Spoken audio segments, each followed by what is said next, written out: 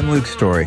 For the past 22 years, I've been relentlessly committed to my deepest passion, designing the ultimate lifestyle based on the most powerful principles of spirituality, health, psychology, and personal development. The Lifestylist Podcast is a show dedicated to sharing my discoveries and the experts behind them with you.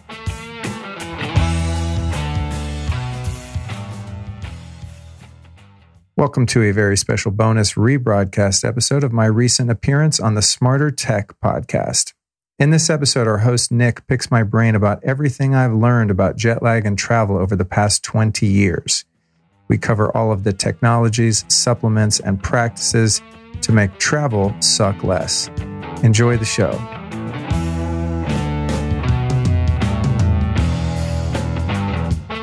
Hey, this is Nick Penault, aka the EMF guy, and you're listening to the Smarter Tech podcast. Today, I'm talking with my buddy Luke Story from the Lifestylist podcast. It's actually one of the podcasts that I appreciate the most in the world, along maybe with Paul Chek's Living with 4D. So it goes back and forth, but Luke has been a tremendous resource for me in the many hundreds of different scientists and researchers and health experts that he has interviewed throughout the years on his podcast. And now I get to pick his brain on jet lag. Luke loves to travel, but he also tends to get massively disrupted and get all sorts of side effects from jet lag. So he's basically become his own expert at hacking jet lag. And today, this is really what we're going to address: is what kind of technologies, including tools, including blue light blocking glasses, including EMF blocking clothing, including supplements. What tools does Luke Story use to keep himself ready to go when he travels internationally? And he will probably resume his world travels as soon as the COVID thing is past us. And we explored that. So just reading his official bio here, Luke Story is a motivational speaker, Kundalini yoga and meditation teacher, world-class biohacker and host of the Lifestylist podcast, and founder of the world's first and online and only online fashion school for stylists, School of Style, which he founded in 2008. So without further ado, let's dive into my conversation on hacking jet lag with my buddy, Luke Story. Luke Story, thanks so much for being here. Hey, man. Good to see you again. I feel like we just had our epic conversation on my podcast 5 minutes ago. It actually came out today, which is funny, but... Yeah, it's a few weeks back. I don't even... Seriously, with COVID, it's like every day is the same here. I've been working 7-on-7. Basically, me and my wife, Jen, are here at my father's place, and I work half day, so I'm not overworked by any means, but I'm working on a part 2 of that COVID article now because I'm just obsessed with the numbers and putting things into perspective. But today I wanted to interview you because, one day, I don't want to get ahead of ourselves, but one day air travel and travel is going to resume worldwide. And it's actually, they're thinking about it. So I want to talk about air travel, jet lag, and basically, I know you're a biohacking geek. You have tried a lot of different biohacking tools, a lot of supplements, a lot of lifestyle modifications or breathing techniques. I want, from all of your arsenal, I want to learn more for me and for my listeners, what technologies, because this is a Smarter Tech podcast, my new podcast, what technologies have helped you the most fight that dreaded jet lag? Because you mentioned something, I listen to your podcast a lot, and you mentioned that jet lag is the worst for you, has always been. So maybe talk about that and how you, basically, what are the basic steps of your entire journey, learning how to fight jet lag? Oh, how fun. I'm glad that I didn't prepare. Although as you were asking the question, I'm thinking, oh shit, Luke, you didn't prepare. Are you going to remember all the good stuff that you put together? But I'm sure it'll come to me. This is actually a passion of mine, is figuring out how to travel with doing the least amount of damage and to minimize the negative effects on travel. And I include travel and also ground travel, ground transportation, because I get almost as smoked from long road trips in a car as I do from flying. So my objective is to always minimize the damage and bounce back as quickly as possible, whether I'm going somewhere for work or for pleasure, or when I come home, so that I don't have to spend so much time recovering. And I don't know why, especially with air travel, I seem to be wrecked by it more than anyone I know. I mean, I've traveled with people that I've dated over the years, or business partners and friends, and we're flying on the same plane at the same time, and we land wherever our destination is, and they're ready to go hang out and have fun. And I'm like, dude, I got to go sleep for 3 hours. I'm just... Or 3 days. 3 days in some cases. So, the inspiration to really dive into this particular topic and refine my practices and protocols has just come out of my own interest in making it survivable myself. And I still haven't quite figured out why I'm more susceptible to it than most people. I guess it doesn't really matter. I just apply every possible solution so that I suffer as little as possible when I leave the house and go somewhere else, because I always like to say, I love to go to different places, but I hate to travel. You know what I mean? Yeah. I do. I love to explore the world. And, I'm so curious about life in general and how different cultures live. And I love visiting the plants and animals and people in different climates and all the different topography around the world. But there is always this price to pay. And so, I'm quite interested in learning more and also sharing what I've put together, to the point that at one point I even recorded a series of videos on my top travel hacks, and I was just going to put them out as kind of free mini bits of content. It ended up being like a 3-hour documentary, essentially. So I was going to make it an online class, and then I could just never get around to doing it, actually finishing and executing it, largely due to the fact that I travel so much. So it's like I had all this content in the can, and now it's sort of outdated. So I just shelved the project, and I'll do some other type of paid content. But it was so resourceful and valuable that I never, I thought it's too much to give away for free because it's a lifetime worth of research. But I'm really happy that you asked, because I can give you as much as I can now. Yeah, let's give a fraction of that. Yeah, just because I don't have 3 hours. Sure. I'm trying to think where to take this. Like, do you want to go in? I was thinking just before the podcast, why don't we take this chronologically? That word. Yeah. So in order of operation, I do certain things on like the morning of, or do you start with melatonin a few days prior? Maybe talk about the before, at the airport, in the plane, and then the after. Great. Maybe. That's course was going to be laid out. Okay. A good place to start with might be the why. So let's start with, and then we'll get into the how. And I like doing it in chronological order because, of course, that is the most applicable and makes the most sense for the people listening. But let's just think about how the human organism is designed, right?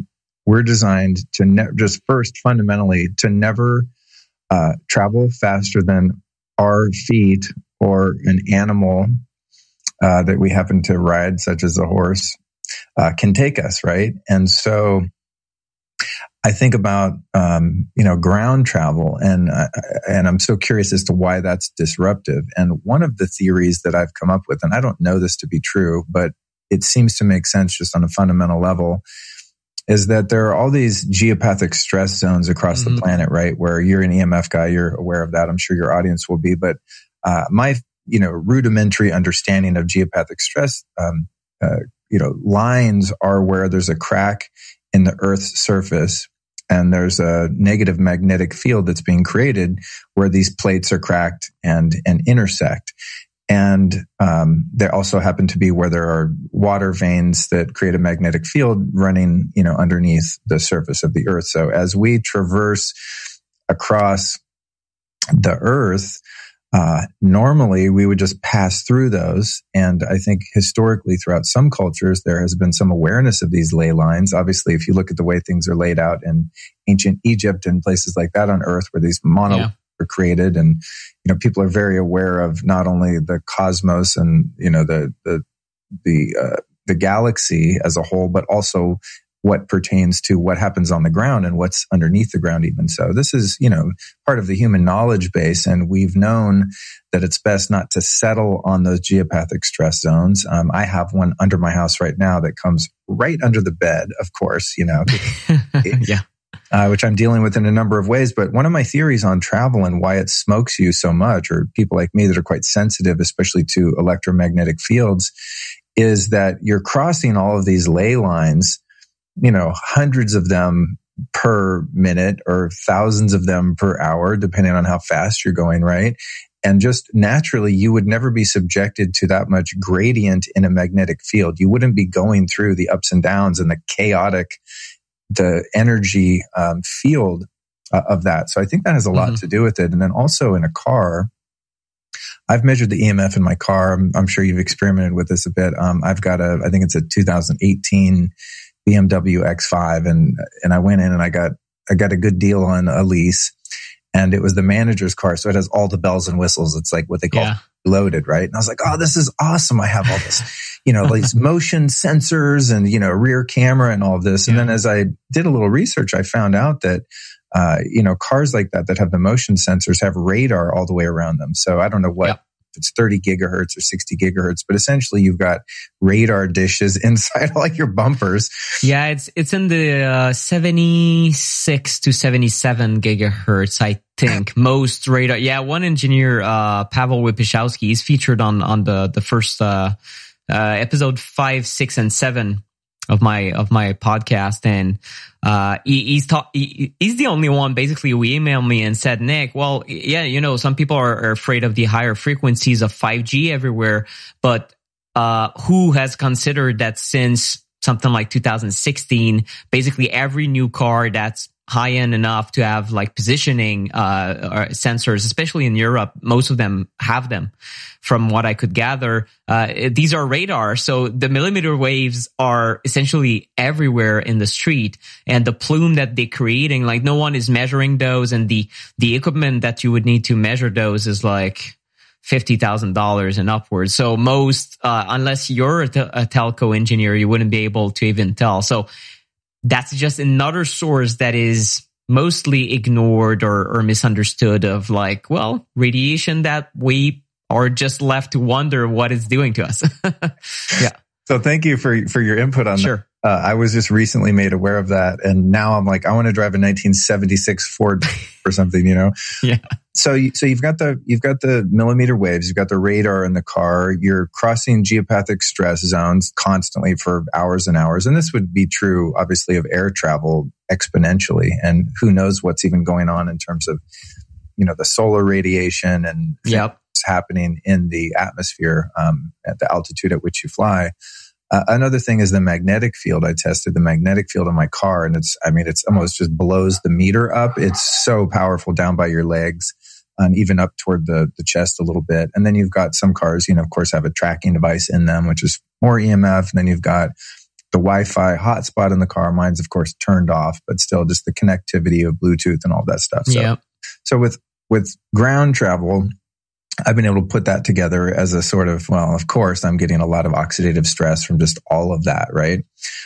Then with the air travel, it's interesting. I've tested EMFs on planes, and the planes that have Wi-Fi, obviously you're going to have a pretty high RF field to keep all of those people connected. But I've tested electric fields and magnetic fields on a few flights, and they're negligible. I mean, there's barely anything there. Oh, okay. Which is interesting because I always just figured, I'm like, I always wear my, EMF proof clothing and my lamb's cap and my underwear. And, I'm like psycho. I bring my Blue Shield and my Soma Vedic plugged in around me. I've got scalar waves and all this stuff on the plane. And then I realized, wow, if there's no Wi-Fi, I'm actually doing okay. It seems in most cases.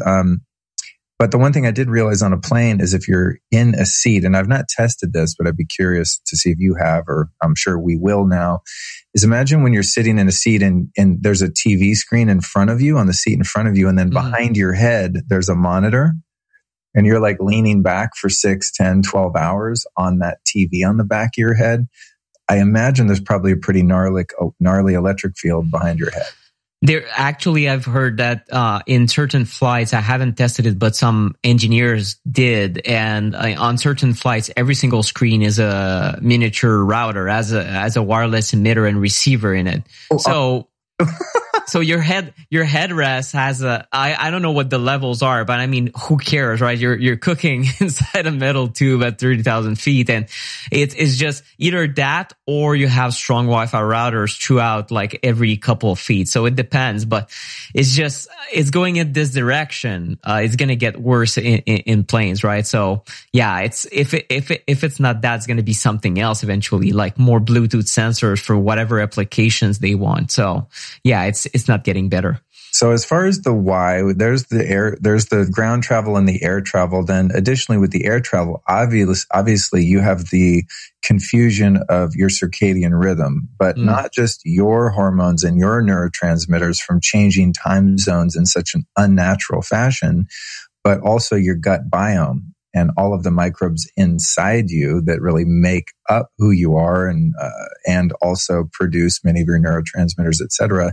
They're also terribly confused by switching time zones and traveling around the planet in a way that is just, they've not been designed from an evolutionary standpoint to do. Yeah. So that's kind of the problem as I see it. Why some people like me are more susceptible than others, I don't know. I mean, I don't know who could live a healthier life than me. I mean, I ate a little sugar here and there, but other than that, it's like, I got a very clean house, clean. Yeah. You're like a monk. Yeah, I really am.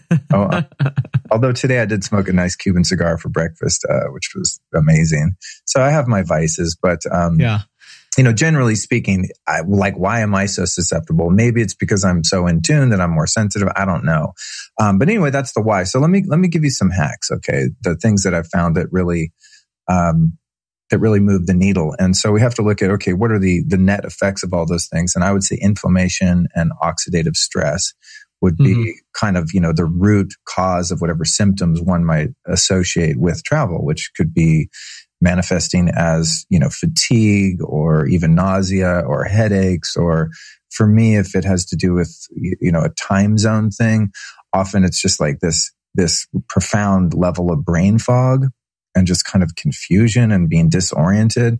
The other thing I find interesting about this, and I've asked Jack Cruz and a couple of people that I've interviewed about this, and he's the only one that had really a sensible answer, but typically people get worse jet lag in terms of the circadian mismatch from traveling west to east. Ironically, when I travel west to east, and it doesn't really matter how far, I could travel from LA to New York or to London, and it's basically the same. I'm actually okay.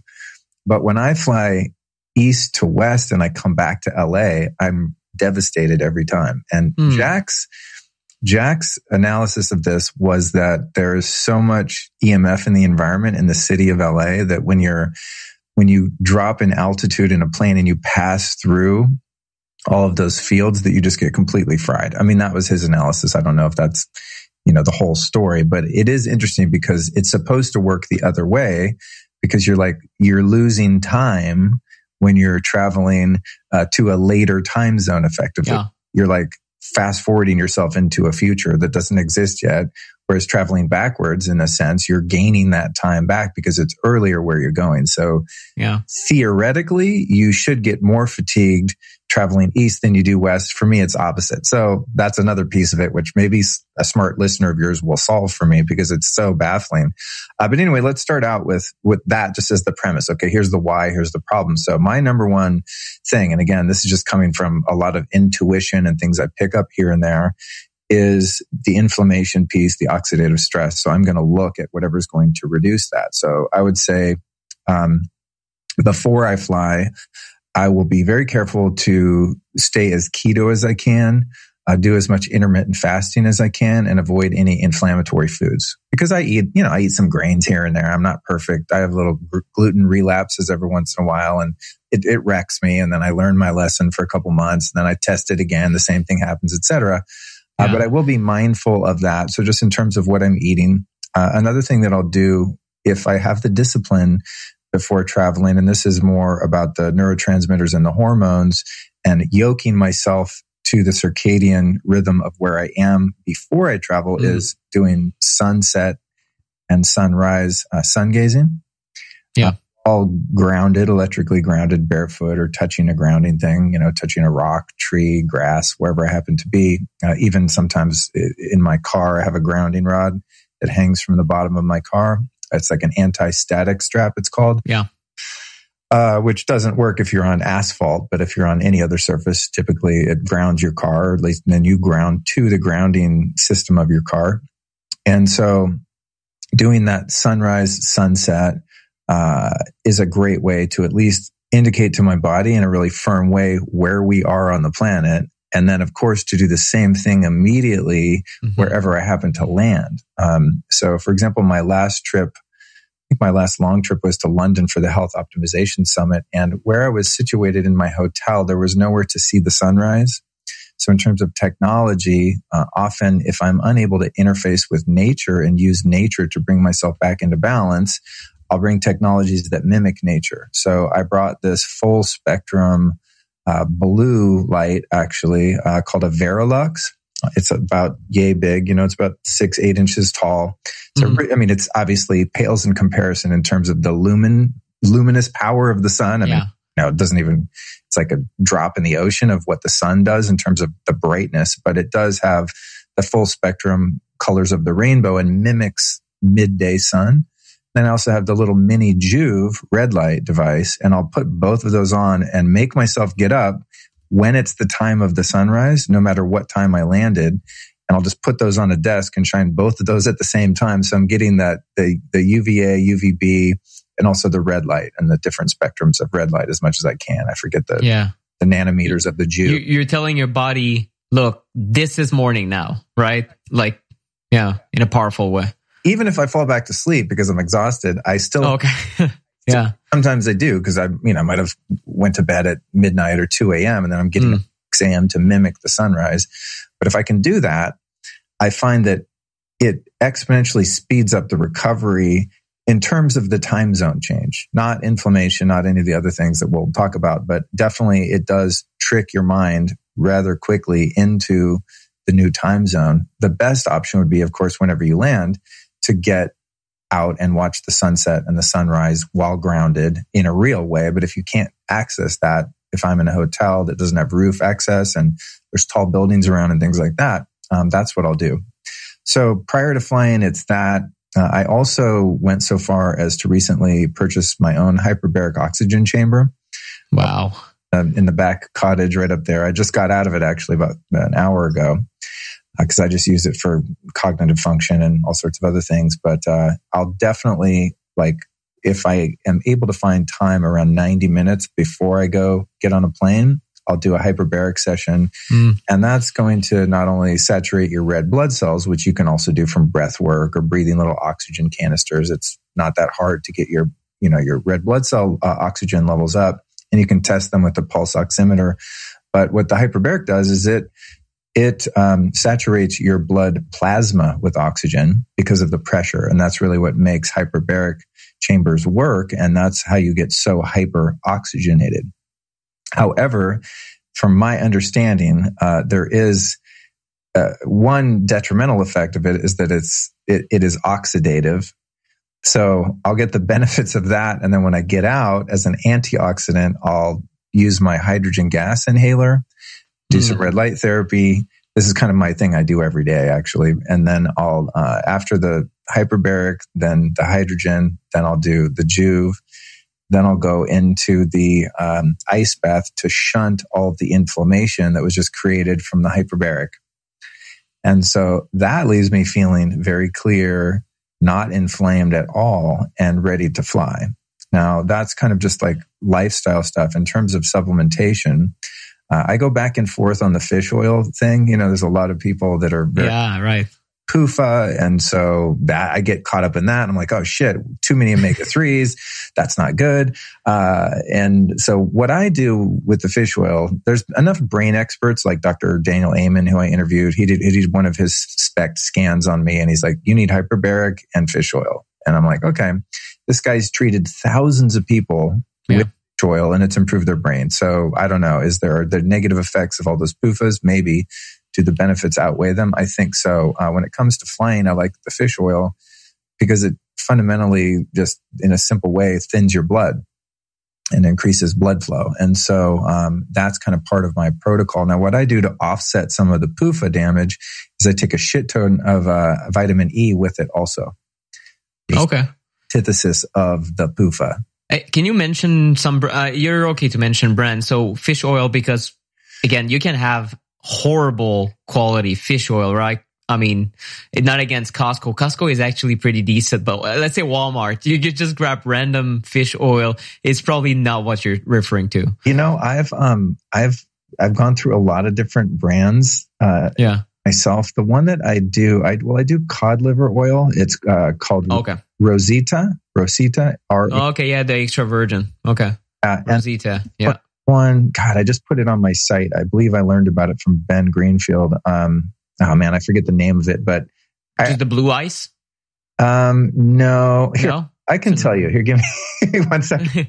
No worries. No, that's all right. That's all right. So Rosita, there's a few brands. Cod liver oil. I'm actually, I'll start looking into it for my 2-year-old, especially next year. I think at 3 they can start kind of like the Weston A. Price approach, if you will. So I think it's going to be the Blue Ice brand. That's like one of the main brands recommended. But Rosita is another one that popped out, I think, a few years back. That is extra virgin. It's a different process. It's not fermented. And what's this other one? Do you have the brand? Yeah, the other one. Let me see here. I can tell you right now, because I just added it to my site. I'll shamelessly plug lukestory.com/store. So anything that I talk about that I do, part of my model is I put everything that I like in the store. Let me see. Oh, that's weird. I don't seem to have that fish oil. Anyway, I can. Well, yeah. Send it to me. It'll be in the show notes. But I'll send it to you. But anyway, back to the supplementation. So I want. I like the blood thinning effect of the fish oil. So I'll also take that like periodically during the flight. But I'm going to load up on that a bit beforehand. And then in addition to the inhalation of molecular hydrogen gas, I have a device made by a company called Vital Reaction. Okay. It's a medical device. They're quite popular in Japanese hospitals, incidentally, especially post-surgery, as they're such a powerful anti-inflammatory. Yeah. I also do the hydrogen water. Vital Reaction makes an effervescent magnesium tablet like many companies make. They all basically are the same. So I'll load up on that big time. Also, some of these are like while flying and before flying. Definitely while flying, I'm going to fast again to be in ketosis or as close as I can to it. I'll even bring some exogenous ketones with me. I'll load up on that. I'll definitely not eat sugar or carbs and basically not eat for as long as I fly. And if I get the math right, what I'll do my best to do, I'm not perfect at this because the math gets a little challenging depending on what time zone changes you're making. Mm-hmm. But the idea there is to eat a big meal whenever your big meal in your destination would be. Yeah. So you have to kind of plan ahead and think, okay, I'm landing in X country and it's going to be, 8 p.m. there. What's the equivalent where I'd eat a big dinner? What's the equivalent of that where I am now and eat that? And sometimes that might be actually on the plane, which I'll eat beef jerky and just kind of, high protein, high fat, stuff like that. Fats. Yeah. Because of the effect, if I'm not mistaken, there's a strong circadian effect of meal timing too, right? Yeah. Well, it has to do with your gut biome too. So you want to get the signaling to your gut biome as close as you can to what's normal and natural. Because you also have to trick your gut biome because they're part of your biology, obviously. Yeah. Time zone, just like you're tricking the rest of your body and your brain into that time zone as well. And one of the negative effects I've noticed from traveling is just I really get dysbiosis and will have digestive problems. Even if I'm eating super clean just from traveling, the bugs in your gut are like, wait, what? Why are you eating right now? Why are you eating right now? What is happening here? So the eating windows and the fasting and all of that is kind of part of it too. Some other supplements that I like before and after travel are astaxanthin. Astaxanthin is a red seaweed. It's an algae oil. It's not something I take all the time, but it's said to make you more resilient to oxidative stress and solar radiation. I know that it works for sure for just being resilient for actual sun exposure. chaga tea, like a really thick chaga tea, just boiling chaga chunks, also has that effect. It's sort of like an internal sunscreen. And so I load up on the astaxanthin, on the chaga, then also sometimes I'll take liquid chlorophyll, which is really high in copper. Also, I bring Oceans Alive marine phytoplankton, which is really... Oh, yeah. I've had it for a couple of years. It's really high in SOD, superoxide dismutate. Yep. These are, just anything I can think of that's anti-inflammatory, that's anti-oxidative stress. And, sometimes I use some of those supplements, sometimes not. One thing I definitely do on the plane as well that's really useful for inflammation is I'll put 4 tablets of that vital reaction hydrogen in a water, and I take one of the, which is a lot. It's like, I think it's like, it would be 10 parts per million from just one of those in a, 1 cup of water or something. So I'll do 4 times that. So there's a lot of that hydrogen gas in there, and I'll do that every 90 minutes. It has a half-life of about 90 minutes in your system. So there's no need to do it every 30 minutes or 60 minutes, but every 90 minutes. I don't perfectly. I just, every couple hours, I'm like, oh yeah, I'll do a big old hydrogen drink. And I might even squirt the chlorophyll and the Oceans Alive marine phytoplankton in there. Also, I'll eat a lot of unsweetened dark cacao without sugar. It does have carbs. That's the thing. So if you're going strict keto, that won't work. Another supplement that I really like is I'll do liposomal glutathione. Gotcha. Do you have a brand? Quicksilver Scientific. Oh, okay. They make, and technically the thing about it that sucks is it needs to be refrigerated. It doesn't last too long unrefrigerated. So I'll take it out of the refrigerator kind of last moment, put it in my backpack, take it on the flight. And then as soon as I get to my hotel, put it back in the fridge. And I think I'm doing I've talked to the formulator, Chris Shade, and he's like, it's not the end of the world if it's out of refrigeration for a while. You just don't want to get it really hot. But that's another really potent anti-inflammatory antioxidant, right? So the glutathione. Sometimes I'll also do liposomal vitamin C from the same company. Let me see. What else do I do? I experiment with on the plane grounding. I'll bring a grounding plug and put it into the ground plug of the plane with a wrist strap.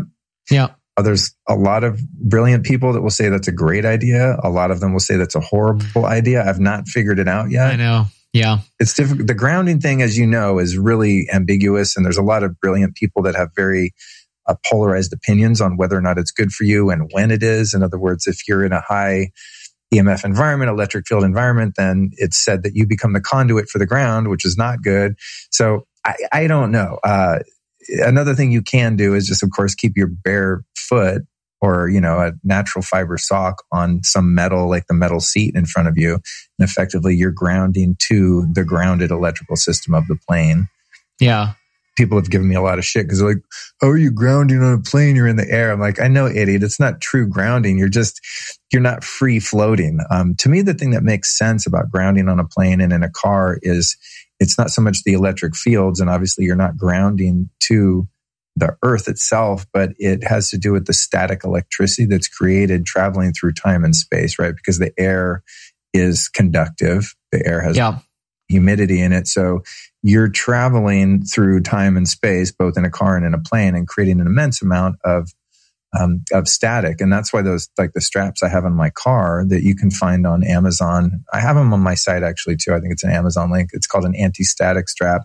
And when I first learned about those, I learned about them from David Wolf. And I thought, well, why would you want to ground your car and yourself when you're in an EMF field? But it's not really about that part of the grounding. It's about the static electricity. And when I learned about them, I started seeing them on every bus in LA, like every city bus. And really? And they use them to improve the mileage because it nullifies the static electricity. And the static electricity, for some reason, increases the resistance when you travel in an automobile. And so they actually improve gas mileage. It's really weird. Wow, that's interesting. You know, exactly, I think exactly what you said. I agree with, well, everything you said about grounding. It's very polarized, this entire debate, but there's two parts of grounding the way I see it.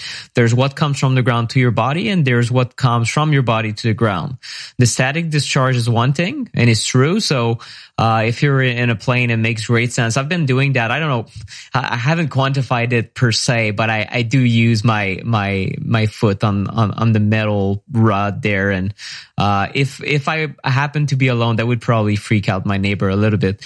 But I mean, you have blue teeth and you have a thousand different gizmos. So it's probably not the most bizarre thing you do on a plane, right? So there's that. And there's the antioxidant, negative ions, not negative ion, but negative charge going from the earth to your body. And that's real grounding. That's like earthing.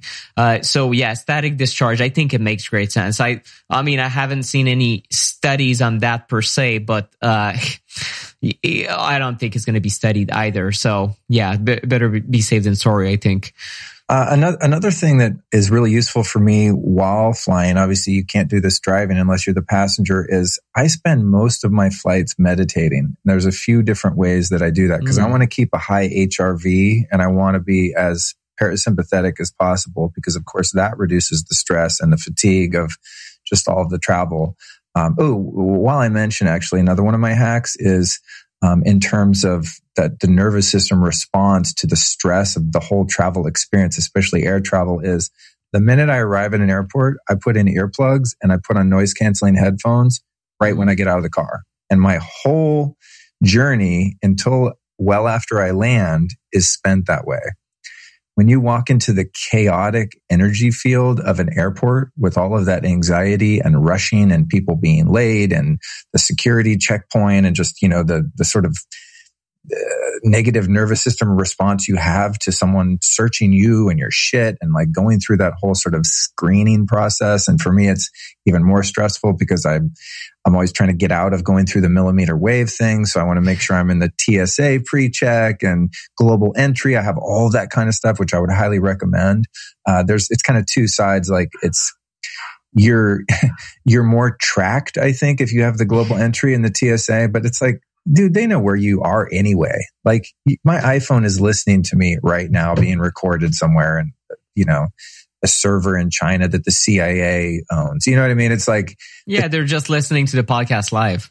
Of being anonymous are over. So I debated, like I didn't want to get the TSA pre-check because then they know who I am. And, I got clear, I got TSA pre-check, global entry, whatever. Like there's no escaping or evading the surveillance state that we already live in anyway. So I just kind of surrendered to it because the benefits of arriving at the airport, having the earplugs in, putting on the noise canceling headphones, making the lines as short as possible. I also, whenever possible, travel business or first class because I don't want to wait in line. I don't want a shitty seat.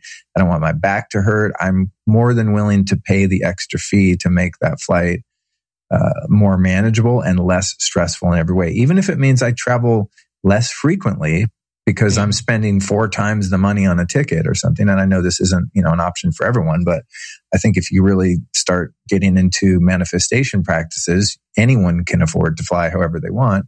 I'm working my way up to the private jet status now. Nice. That's the next step. But definitely getting the pre-check and all that stuff so you whiz through the lines and also don't have to go through the millimeter wave screener, which, you're walking through a 5G antenna. And you'll tell security, I don't want to go through that. And they're like, what? It's safe. Really? Where's your science coming from? So I'll opt out for a pat down, or I'll just, if you have in the US, if you have pre-check, typically, or global entry, they'll send you through just a metal detector, which is much less disruptive. But my point being is I'm going to minimize stress, like from the time I arrive at the airport till I'm sitting in my seat. I'm going to get the best possible seat. I'll pay for even just a leg room upgrade. I'm 6'2", so it's quite stressful and just claustrophobic and confining to sit in like a middle row in the back of the plane. So I'll spring extra money to be more comfortable. And then back to the meditation, I don't want to hear any of the announcements. I don't want to talk to the flight attendants. I don't want to talk to anyone. I want to go inward, and I really want to calm my nervous system, and I want to get as much restorative rest as possible. So I'll listen to Joe Dispenza meditations, which I'm a huge fan of. Those are, they're not free, but they don't require any technology other than noise canceling headphones in your device. I also am a huge fan of a technology called NewCalm, which is a neuroacoustic track. Imagine binaural beats on steroids times a million. It's used by special ops, military, law enforcement, people that are under excruciating amounts of stress. And NuCalm is an amazing system that has the ability to drop you into a parasympathetic state in about 10 to 15 minutes and keep you there for an hour and put you into theta, but keeping you out of delta so you don't fall asleep. But it hums you along in theta. Now it's a couple $1,000s. It's not cheap technology, but for me, these kind of things are worth investing in because again, like I want to arrive at my destination and just kick ass and have fun and do whatever it is that I'm there to do without having to recover. So whatever meditation technique, sometimes I just do Vedic meditation without any of that stuff and just in silence. But point being, I'm pretty much meditating the entire flight. I don't typically do work. I don't typically watch movies. I'll listen to audiobooks, listen to podcasts, and meditate the whole time and just rest. So I think of that as like my reprieve between the stress of arriving at an airport and the stress of, or leaving at an airport and the stress of arriving at your destination airport and getting the Uber and finding the rental car and your luggage and like all that drama. I want to be as resilient as possible. So I want to keep high HRV. I want to be as parasympathetic as possible, be fasted, kind of just stay conscious enough to be not rude to whoever's sitting next to me. If it's like, my partner or friend or something like that, obviously, sometimes people want to chat, but other than that, I'm just very much internalized and just going into rest mode and just radiating my own, harmonic field to the people around me and just being super zen and super chill. So that then when I land, I'm actually able to respond and deal with all those things that happen when you land, especially for me, since I'm pretty smoked. Two other secret weapons in my arsenal on the supplement end are from, well, there's a few actually now. The list is growing all the time. But one of my favorites is paracetam. Paracetam is like pretty much my favorite standard nootropic. And one of the mechanisms of action of paracetam is increased oxygen in your brain. So the blood flow in your brain, i.e. the oxygen levels in your brain, gets higher when you take paracetam. It's also really useful for adjusting to higher altitude. If you travel from a low altitude location to a high altitude, paracetam can help you acclimate much faster, as can breath work, obviously. So I take paracetam pretty much the whole time while I'm flying, before, after, during. If I want to be really alert and awake at the destination, I'll take modafinil during the flight. Okay. Modafinil is a pharmaceutical drug invented for narcolepsy, which is it's amazing nootropic for just cognition, mental energy, alertness, memory, focus. I take it all the time in small doses, kind of microdose it. But I'll take up to a whole tablet, which is 200 milligrams, over the duration of a flight, not all at once because it's a bit intense. I'm doing it that way for me personally.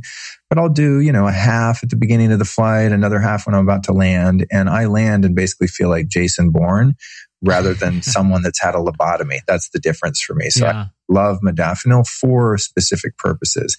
But you wouldn't want to take modafinil if you want to fall asleep quickly at your destination.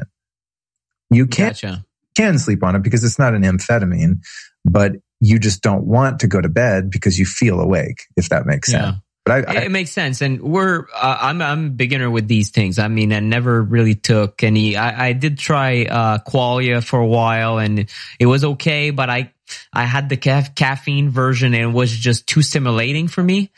And I'm not 6'2", I'm 5'4", so it did a lot, and I was exhausted at the time. So I think it was just a bad spin of like stimulants for me. So if I were rested, probably I could have handled it, but in my state of mind, it wasn't right. Yeah. But where do you get these things, if you can mention them?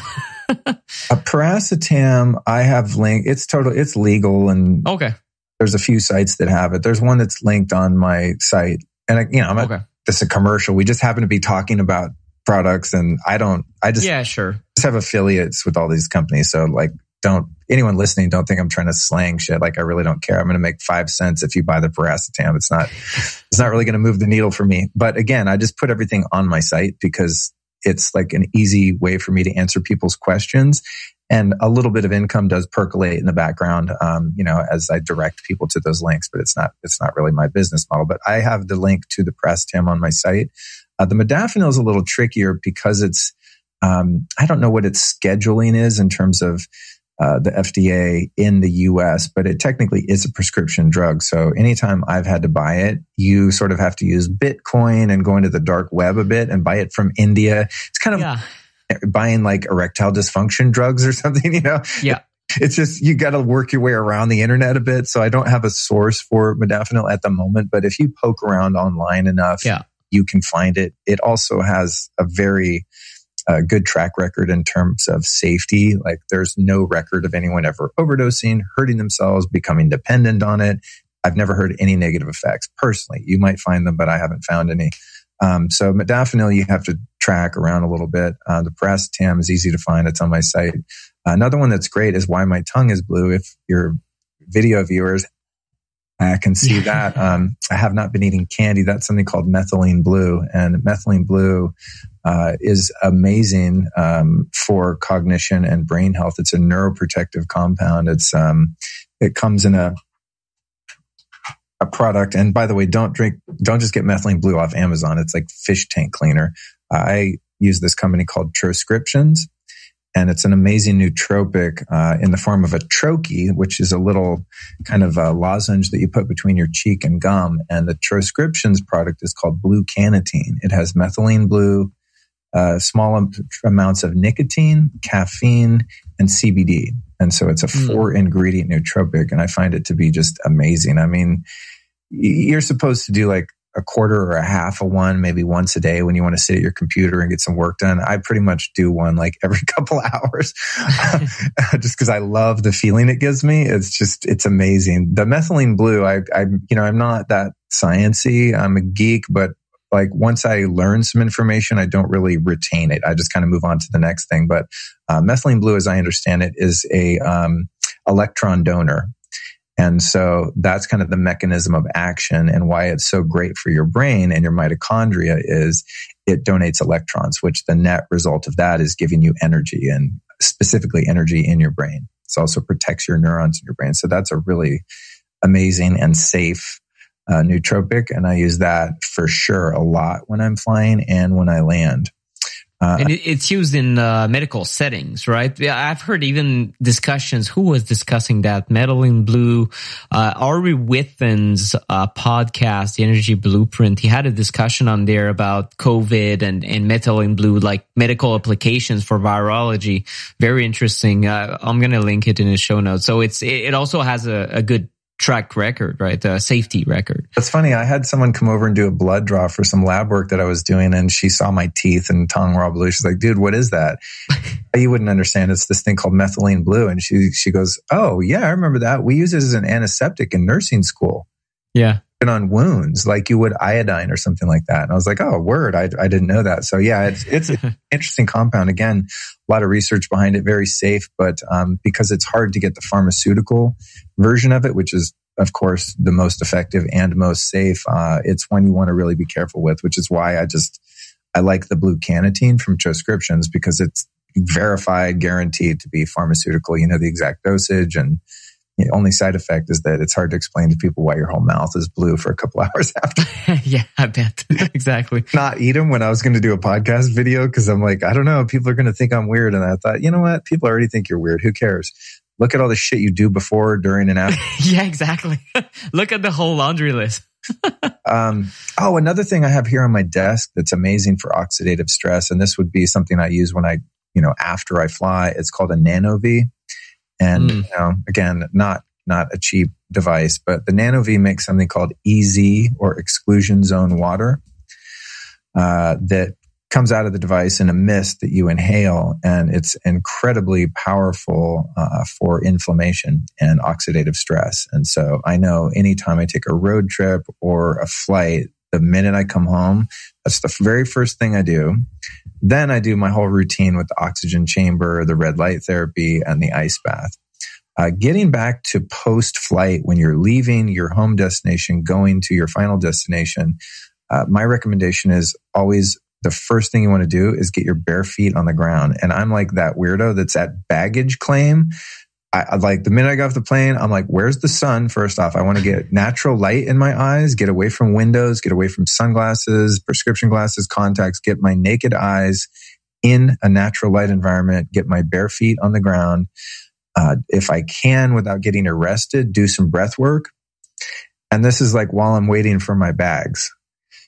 Then once I get my bags and I get where I'm going, usually I'll have sussed out like a Russian bathhouse where I can go do sauna and ice bath. If I can't find that, if I'm somewhere in a cold climate, I'm going to find a natural body of water to get in, a lake, ocean, river. I want to get that inflammation out of my body as quickly as possible. And getting really cold is the very fastest way to do that.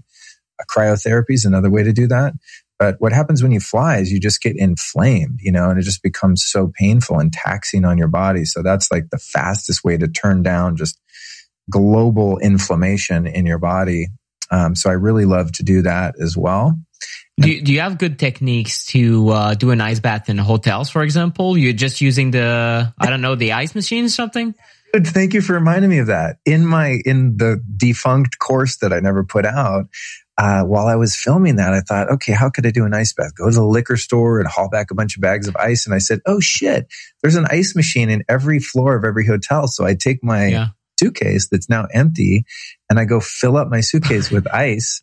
And it doesn't hurt your suitcase because it's not melted, right? So it doesn't even add or anything. You just immediately go back to your room, fill up the bath, and create an ice bath in there. It's an amazing hack. And for people that are listening, they're like, even doing a cold shower, if you're traveling somewhere that has water below 55 degrees Fahrenheit, that's good too. But when you or just cold bath, if you're a beginner, I guess what's the right temperature to get it at? If I don't put ice in there, would it be cold enough? I mean, let's say I'm in Montreal in the winter, yes, because out of the faucet it's like freezing. Well, in terms of cold thermogenesis and getting the positive effects of anti-inflammation, the experts say that under 55 degrees is the threshold. So you can 50, and to some people that's cold. To me, 50 is like, I'm bored. I'm like, really? I keep my ice bath at between 35 and 40. Sometimes it's up to 45, and I'm like, this isn't doing anything. But that's because I've been doing, hot and cold therapy, what used to be called hydrotherapy. I've been doing that for 23 years. Yeah. In every lake, river, ocean, no matter whatever time of year it is. This is way pre Wim Hof and all of that. I didn't even know it was a thing. I just knew it felt good. And I also just put together that from an evolutionary standpoint, human beings didn't figure out how to make a hot water bath until maybe a few thousand years ago by having a big vessel and some fire. And you maybe took a hot bath if you were a king or a queen, or if you were a native person that, was able to traverse the land and find natural hot springs, you would have had that opportunity. But we've evolved to be in cold ass water and just cold weather in general, those of us that have migrated away from the equator, right?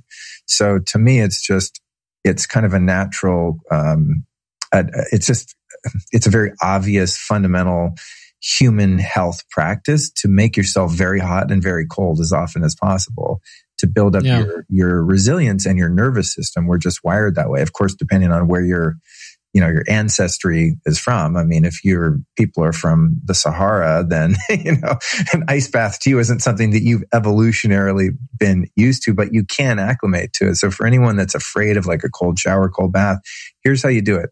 Well, there's two things. If you do a breathwork practice before, not during while you're in the water, because you could drown, be mindful of that. Drown, not drowned. You could be drowned. But doing breathwork before that radiates your body with energy and oxygen, and it makes it so much easier to get into the cold water. Now, I don't do that anymore because I'm just lazy about breath work sometimes. But an easy way to start if you don't want to do breath work is just do hot and cold showers. So get in the shower. This is how I built up. Get in the shower with it as hot as you like it. You're all cozy, you're all hot. Turn it cold for 20 seconds, then turn it back hot. This is hydrotherapy, which is also really good for you, by the way. It's just energetically just so refreshing. And then eventually what happened for me is I just stopped turning the water hot ever. I just don't use the hot water. In fact, when I moved into this house, I'm in California, so I'm not as tough as that sounds. Like right now, the cold water is probably like 60 degrees or something. I don't know. It's not very cold. Pretty warm. Yeah. I moved in here in January and I didn't even realize that there was no hot water for the first couple weeks. It's amazing. Hey, I don't know. I came home and I was tired from a workout or something. I thought, oh man, I'm going to take a nice hot bath. And I went to turn on the bath. I thought, man, this bath is broken. And what it was, I just, hadn't turned on the water heater pilot or something like that.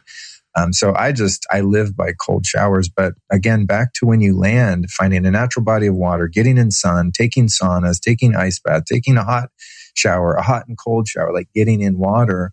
Another thing that happens is you build up, again, back to that static electricity. So right when you get to your hotel or Airbnb or wherever you're staying, even before you get in water, grab a hairdryer and run the hairdryer all over your naked body to dissipate all that static electricity. It's really? Never heard of that. It's amazing. Yeah, it works. And once you notice before and after, you're like, oh my God, I feel so much better. You feel instantly better after flying. Who taught you that? Is it just self-experimentation? I think I learned that from Daniel Vitalis. Yeah. Wow. Yeah. And he's not like, Vitalis is like, he knows a lot of things. He's like really in deep. He's not a techie biohacker kind of guy. No. He's a nature guy. And he taught me that. Yeah. And I was like, God, I'll be damned. It works. So that's really the name of the game for me when landing, is to get that inflammation down and then get your circadian rhythm yoked to your light environment. And another thing I want to add on that, and I know I'm on kind of a rant here, I'll give you space to ask anything else you want, but sometimes it's easier for me just to dump it all out in one. Sure, no worries. Go ahead. Forget anything while I'm on a roll. But in terms of managing your light environment, just like managing your EMF environment, it's really important to manipulate your circadian biology by transforming the color spectrum of light while you're traveling. And this gets a little bit tricky, but if you go back to common sense, it starts to just be fundamentally obvious. So for example, let's say I'm flying from LA to New York. I'll just use a simple example. So you have a 3-hour time difference, right? So I'm going to arrive in New York, say at 11 p.m., but it would have gotten dark in New York at 8 p.m. When it's 8 p.m. New York time on that plane, I'm putting on my dark ass, true dark blue blocking glasses. Those are the darkest ones on the market. I use optics. I use blue blocks. I love them all. Everyone always asks me, who's the best? I'm like, they're all the best. Get over it. Yeah. Great. They all do the same thing. But the true dark wraparound ones, you look like a 90s grunge rocker or a Unabomber. It's kind of embarrassing. No offense to those guys, but they're not the coolest looking glasses. But I'm going to put those on when it would be, dusk going into night at my destination to trick my brain into thinking that the sun just went down, even though it didn't, because I'm still in a blue lit airplane. So just think about that and apply that to whatever time zone you're going into. Now, if you're flying into a time zone where it's going to be dawn, for example, then you wouldn't want to do that, because what you're doing is you're shutting down cortisol production and you're putting melatonin production into action. You don't want to do that. You want cortisol when you want to be awake. You want melatonin when you want to be asleep, and they counteract each other. You don't produce both at the same time. You produce one or the other. And when you start producing one, you stop producing the other. And how that happens, literally, it's so fundamentally simple, is by the color spectrum of light that's hitting not only your eyes, but your skin. So you don't want to be wearing like a tank top and no hat on the plane either. And this is where I get psycho on the plane. If I'm flying somewhere and I want to mimic a dark environment, I wear a hoodie, I wear long sleeves. I don't want that blue light in the plane touching me anywhere, because I want to get where I'm going and get to sleep as fast as humanly possible. And I don't want to be in a cortisol sympathetic dominant state when I get there. I want to be as relaxed as possible, because, where I'm coming from, it might be still 5 p.m, but where I've landed now, it's midnight. You see what I mean? So you already have to work hard to trick yourself into that later time zone, and just reverse it if you're headed east to west, obviously. But the lighting environment is huge, because that signals all of that cascade of hormones and neurotransmitters in your body that yoke you to the time zone that you're going to. So using the blue blocking eyewear is critical when it comes to that. So I always have like a bunch of different glasses with me when I travel. Again, it's a lot of work, but it's like, I don't know, if you're someone that travels and none of this bothers you, live your best life. Don't do all this shit. Yeah. Fun. Just for me, as I said earlier, it's just, if I don't do this stuff, my trip is just not as successful. And so, so there's that. Then the last piece I want to just add is the EMF protective clothing. Now, as I said, depending on what type of plane you're on, how long you're on there for, your EMF exposure is going to vary. But one thing that's for certain is if you're flying from a large airport to another large airport, the EMF in the airport is going to be insane and off the charts. All the radar is there, all of the scanning. Oh, yeah. I mean, there's cell towers all over every airport. They're just like right next to the people.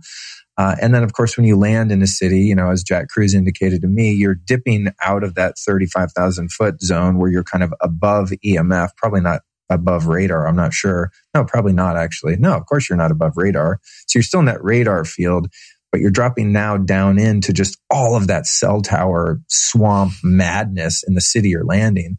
So I wear Lamb's EMF proof underwear, amazing company out of France. They speak your language. And then I also just got this company called No Choice. They make these silver hoodies. I mean, they're crazy looking, but they're fully EMF proof and you can zip it up over your face. I also have them on my site. And then I have an EMF proof beanie that I wear on my head to protect my brain when I'm traveling. Is that Lambs too? Lambs makes the beanie as well. Yeah. Okay. And then there are some prototypes. There's a guy named Andreas from Germany. His company is called KTC Labs. KTC Labs. Oh yeah, he emailed me. I'm supposed to try out some pants, but I'm actually too small for like his. I think he does. I'm like 29s, right? My waist, so it's very small. But I'll be trying some of his stuff. I know he's working on sleeping bags too, so it has its use, and I must say I agree with your assessment of wearing EMF blocking clothing. There's some controversy over it, but especially boxers. I talked with Professor Ole Johansson. He's just published 650 papers on EMFs in 50 years of scientific career. Just that, so he knows what he's talking about. And he's like, well, looking at the studies and looking at the efficacy of EMF blocking boxers, for example, in his opinion, probably all men should wear them if you want to maximize fertility. But if it's not fertility because you don't want to have a kid, and surely it might be testosterone, right? I mean, it's right. Going at function. I mean, that can be optimized if you remove the chaos of the signal, at least to that area of your body. So I think it's a sound recommendation. I want to ask you something. So sure. KTC Labs, they make these pants, just to finish that I don't think they're in the market yet, but I also wear those. Like if I had my way, I would wear a full EMF proof hat, honestly, whenever I drive anywhere or travel. The thing I'm curious about, I want to see if you know anything about this, is with the EMF beanie, the thing I'm curious about is because it doesn't cover your face or your neck, are radio waves going through your face and then bouncing around up in your skull on the top of your head because they can't get back out the other side? Do you see what I mean? I don't think the physics on this explanation are right. From what I could gather in the last 3 years, it doesn't work this way. And actually, because let's talk about microwave frequencies. They're absorbed very close to your skin, to some, depending on the source. If it's a cell phone, it can go through your brain literally. But if it's overall exposure, it would get absorbed by any body of water. So the human body is full of water. So it actually becomes absorbed, and it's not like it will infiltrate the way that the clothing is blocking. I think it's pretty much turns certain surfaces into mirrors for frequencies. And I think there's more benefit than harm. That being said, unless you live in a bubble, you're not fully protected. But there's some indications that for example, people that are electro-hypersensitive, they get specific benefits if they shield the head. However, sometimes they can have exposure to other parts of the body and get a head effect. So you can get brain fog from exposure to your torso, for example. So it's not linear. So all that being said, shielding, like if we talk about certain doctors like Dr. Dietrich Klinghardt, who treats chronically ill patients, who's really at the top of his field, and he's aware of the EMF problem, he recommends a minimum of a full t-shirt or full t-shirt covering the torso, and either boxers or long sleeve pants. That's like his assessment is, I see benefits. He sees benefits for autistic children. He sees benefits for chronically ill people, Parkinson's, and people who really are almost by default hypersensitive to everything, basically, right? So that's all I know for now. But I would, if it were me, I would. I have boxers, the EMF blocking boxers, but I need to contact Lambs. Actually, I've been slacking on this, but it's a brand that has come very recommended to me, especially because it's 360-degree protection and not just a front pouch. I didn't like the idea of a front pouch, and I've actually been slacking on a recommendation because of that. The prior brand did not have this whole protection. And if it's just a front pouch, then the angles, let's say you have a cell phone and you're sitting on it like some men do in cars, like they put their cell phone right there in their crotch. I think the exposure would still be very high. So you want it to close off, but unless you have like a full hazmat suit, you cannot really close up your. And then, I mean, I don't know what the TSA is going to think about this, even if you're pre-checked. It's going to freak them out. Sometimes when I wear Andreas's pants, which essentially are like a Faraday cage, they have conductive thread going all through them. They set off the metal detector sometimes, not all the time, because I'll empty out my pockets and then it goes off. And I thought, what the hell? I have nothing on me. And then they scan me. I'm like, oh shit, it's the EMF pants, Mr. So then do you go in a private room with them? What happens then? Just pat you down right there. Okay. For clarifying on the beanie, because I've always wondered that. Because when you think about shielding a room, for example, let's say, okay, you have a building biologist like a Brian Hoyer come over and tell the RF levels in your bedroom, which is, obviously where you want to start shielding. And there's a cell tower coming from, like in my case, actually, I'll just use my case as an example. There's a lot of cell towers coming from the eastern direction, which is where all the windows are right behind the bed. But they're only coming in from that direction. So I shield that wall with some EMF fabric because there's very few RF signals coming from the other direction. But if I had them coming from all directions and I only shielded one wall, I would essentially be trapping them inside and just bouncing around like a mirror. Like if you shone a light on a mirror only going one direction, it had nowhere to escape. It's just going to bounce around that room and you're going to illuminate the whole room basically. Correct. So because I had my room tested, I'd prefer to have all the walls shielded, but it's just not practical right now. But that's where I was getting that concept of like, if you're wearing the Lambs beanie, are EMFs like coming up underneath you? You know what I mean? Yeah. Well, in your brain. They might do that if your skull was transparent or non-existent, right? So it's the physics. I mean, the beanie in itself, let's say it's floating in the air, maybe like it would get inside, but if it's your head, it's going to hit like your skin and your tissue. Yeah. So it's going to be absorbed locally, I think. And this is what I've been hearing. But again, even Brian Hoyer, he told me lately we're collaborating on a future course potentially and other things. And he's still looking into the EMF blocking clothing and how we can make it even better. So, it's still at a beginner level R&D with these products, simply because the problem is not recognized. So there's not a lot of money invested in like, okay, what actually works, right? What materials and combination. And so at the moment, I think that the boxers are a good idea. I would say even for women, I mean, if you use your cell phone near your near your crotch, like most people do, or near your belly, I would still try to find underwear that's like, well, maybe that's a market, like, I don't know, like underwear that looks sexy and that blocks EMFs. Who knows? Yeah. I have seen some, and again, you're so right that this market is underserved. And for entrepreneurs listening, if you want to be serve and get rich and help people, make a really cool line of EMF clothing. Like I love Lambs, but they're working on their funding and they're kind of dropping. Okay, they did the underwear. They're great. They're super comfortable. They're durable. They're fantastic. The testing on the shielding is rock solid. The science is there.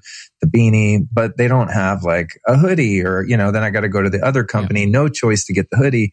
So there really is a market share opportunity there for someone. But I think the thing about that really comes to mind for me is, everyone should be wearing the underwear, but for pregnant women. Oh, yeah. Man, you've got to be, they make these like really high-waisted kind of underwear that come up and cover the whole belly and protect the fetus. Yeah. I forget the site that sell those, but I have seen them when I'm looking for EMF clothing for myself. Obviously, I wouldn't need that item myself personally, but there's the Belly Armor. I'm going to put it in the show, the Belly Armor Belly Band. Oh, cool.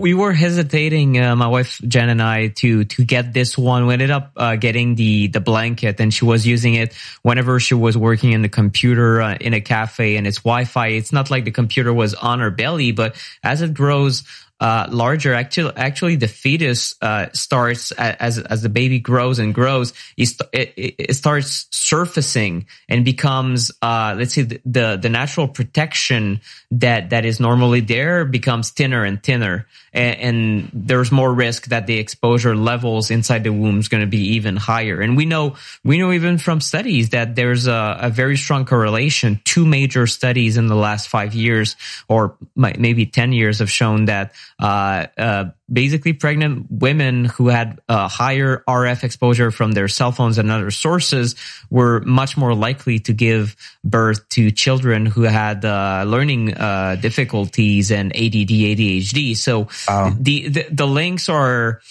we do need more science, as everyone likes to remind us, but at the same time, I mean, this is concerning enough that no mom should be using a device right next to the onboard child. So yeah, that's a great point. But if you want to give birth, or you want to have a baby, or you want to fall pregnant, I think it's a good idea to protect yourself, not to become paranoiac about like, oh no, I use my cell phone for my child and now he's damaged. It's not as simple as that, but to minimize the risks, right? This is what this entire thing is all about. It's not living in a bubble, but minimizing the risk. And minimizing in your case in this discussion is the downsides of all having to travel, and then just having the plus side of being in London, giving a conference, and then coming back feeling like $1,000. And I mean, increasing your longevity in the meantime, because if you feel great, probably you've minimized the damage that you're taking traveling in a completely extraterrestrial way, the way we're doing it, right? It's very bizarre, and it's marvelous, but at the same time, there's a cost associated with it. So I know that you and people like Dave Asprey, who pretty much he's traveling all year nonstop, like you've developed certain techniques to really combat that. I had a few things I wanted to mention that I took note of here. I have about 5 minutes left, so let's close it out. But the blue blockers, I agree with you 100%. And the first time I was able to go to Asia, and one day after I landed, I woke up at the normal like waking time in Asia, like that is the time that I started applying this blue blocker technique. Just that, nothing else. I use my blue blockers whenever it was night in Asia. I was the blue blockers on, and if it was day in Asia and night at my Montreal departure, well, the blue blockers were off, and I was even listening. I don't know, like even like the blue. The spectrum isn't ideal, but at least it's keeping you producing like cortisol, and then when you just look like sunset, I don't know, Tokyo, and you're like, okay, well, this is going to be at this timing while I'm flying, and you put the blue blockers on, made all the difference in the world. 24 hours, I was basically acclimated to the new time. And something else I wanted to mention, I don't know if you're aware of this, but Dr. Gaëtan Chevalier of the Earthing Institute has told me in an interview 2 years ago that there's a circadian rhythm. There's a known circadian rhythm effect earthing. So they found out that, and this is why when you ground, right, there's like the sun that will tell you what time it is, but also your connection to the earth, like I don't know if it's, like the voltage or whatever. There are even unknown characteristics electrically when you walk barefoot on the ground in a certain area on the planet that will tell your body you're here. Like you're at this time zone or what geolocation. So it's kind of your GPS is both grounding and light at the same time. So I just thought that's fascinating. And the question, I'm going to let you comment on those. And also I want to hear about, do you use melatonin prior as a preventative measure? Because like microdosing melatonin, I've heard like dosage 0.5 milligram. And have you done that? And does it really move the needle for you? That's so funny because as you were talking, I was thinking, Luke, you forgot to talk about melatonin. You got to get that. And then also there's one more thing before I forget as well. And that is, in addition to the blue light blocking glasses, and again, I acknowledge that I'm a little extreme here. Okay. Like whatever it is, what it is, but that's why I'm on your podcast. Yeah. Also travel with incandescent, warm amber colored light bulbs. And whenever I arrive at an Airbnb or a hotel, the first thing I do is change all the light bulbs out. Yeah. And at first it was a little bit of a hassle. Honestly, it's like, oh God, I'm tired. Really? And whoever I'm traveling with is looking at me going, dude, seriously? And after a couple of days, they're like, wow, it's amazing in here. Thank you. But I change out all the light bulbs. It's not just for the blue light, but hotels specifically are going to have the worst light bulbs. They'll have the CFL bulbs that produce dirty electricity. They produce insane amounts of EMF and shitty light and flicker. And at best, they'll have LED lights that are really gnarly spectrum of non-native blue light and also flicker. So you're walking into just the most toxic light environment. Your light hygiene just gets trashed when you're at a hotel. And blue blocking glasses aren't going to help you with those CFL bulbs on your nightstand next to your head that are blasting you with EMF fields and the flicker. So I take it one step further and I actually just make the lighting beautiful wherever I am. And I have nice little boxes that protect them and they're very light. I mean, they take a bit of space in your suitcase, but they're not heavy.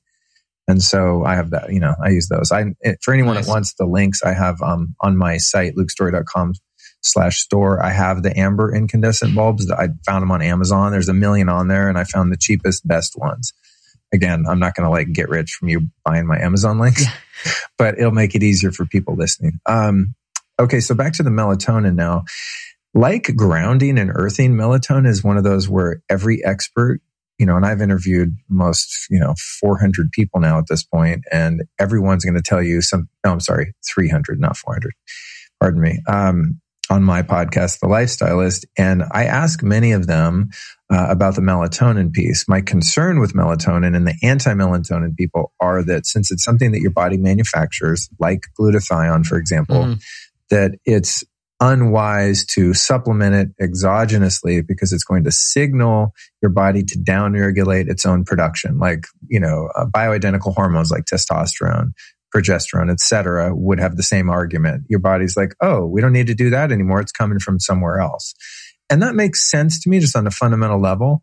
And then you have other people that talk about, exogenous melatonin supplementation as being perfectly safe and actually necessary for longevity because as you get older, you just produce less of it, no matter how much blue light you avoid and what a good boy or girl you are. Like the fact is you just produce less melatonin as you age because the pineal gland just gets older and produces less of it, I presume, so I've heard arguments on both sides. So melatonin use for me, I probably use it just at home. I take this Quicksilver Scientific sleep formula that works really well. It has a bunch of other herbs and it does have a little melatonin, but not much, a couple squirts of that. And it's negligible amount of melatonin. But to your question specifically, when I'm going to travel to a later time zone, which is almost always for me, unless I go to Hawaii, right, from LA, I'm always traveling east or south, but still a later time zone if I go south to Central or South America. Yeah.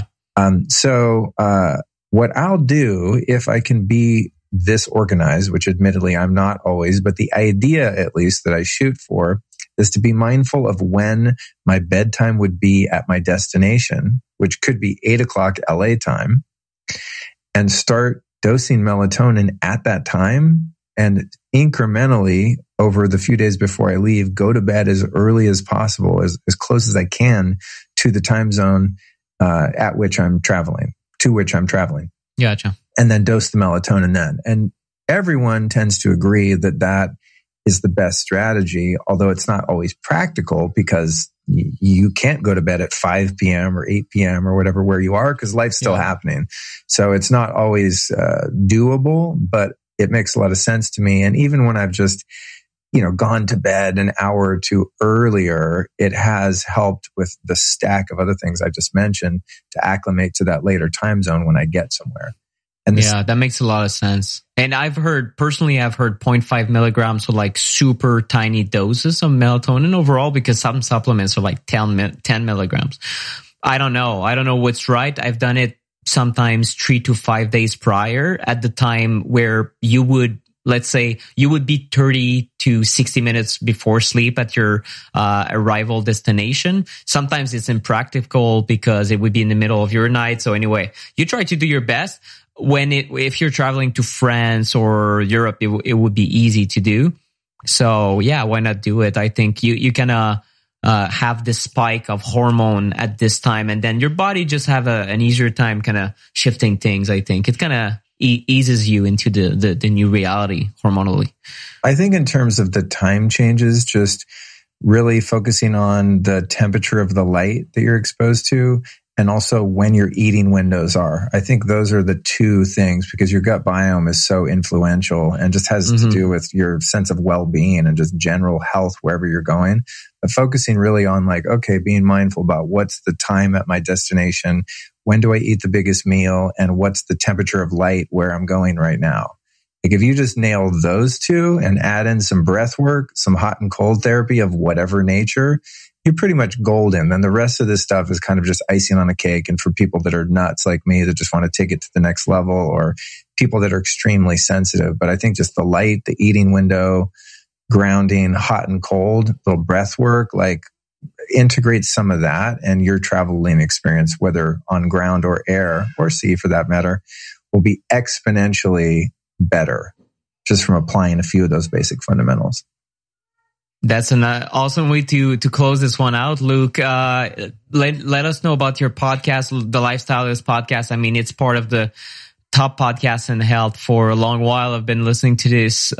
These days, I'm not. I'm too COVID. I'm just consuming 100% COVID information. What can I tell you? I'm gonna disconnect from this whole COVID thing after my next article next week.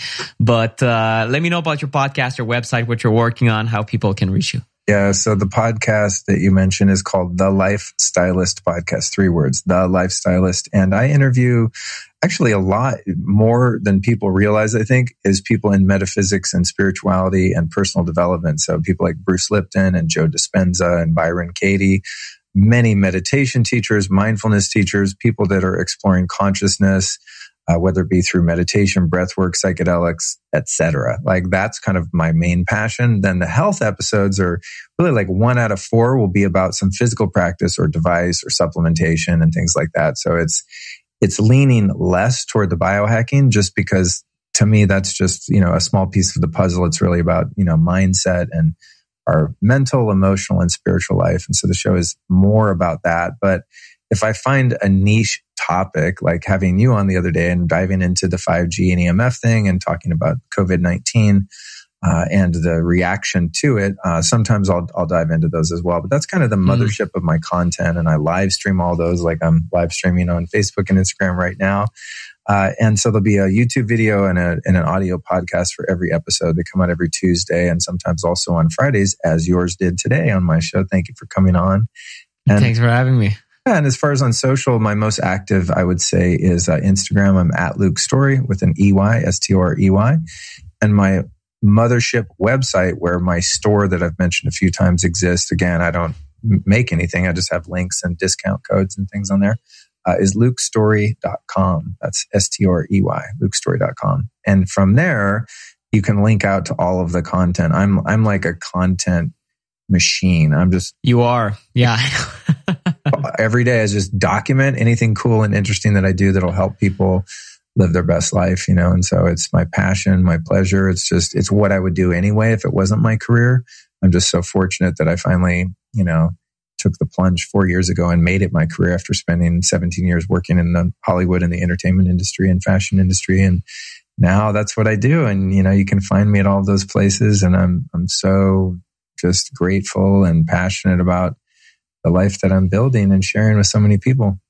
Awesome. Well, thanks so much for sharing your wisdom, Luke. And I have to just mention your podcast. It's like, get ready for like the deep dive. And this is what I love. There's two podcasts that I love, yours and Paul Chek.